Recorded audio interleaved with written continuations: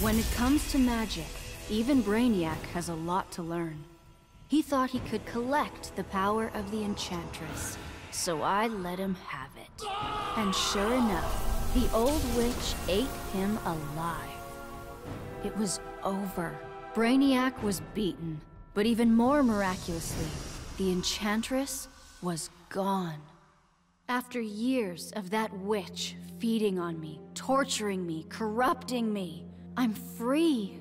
No more aliases, no evil alter egos. I can just be June Moon. I got my old job back at the design studio. I even have a date this Friday. Piece by piece, I'm rebuilding my old life. Once I've... No!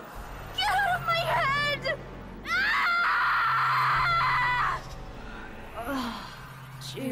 June.